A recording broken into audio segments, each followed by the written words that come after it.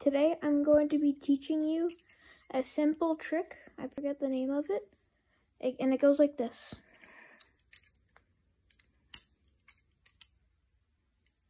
So you have to start with holding the bite handle like how you would hold a pencil or pen.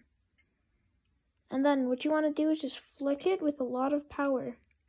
You want to do it, and you want to flick it enough so that it will turn around your wrist and you can catch it.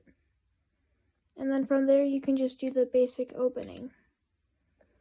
It's a pretty short video, but you know, best I can do really. Also, if you're ever going to try out Balisongs for the first time, make sure that they're a trainer.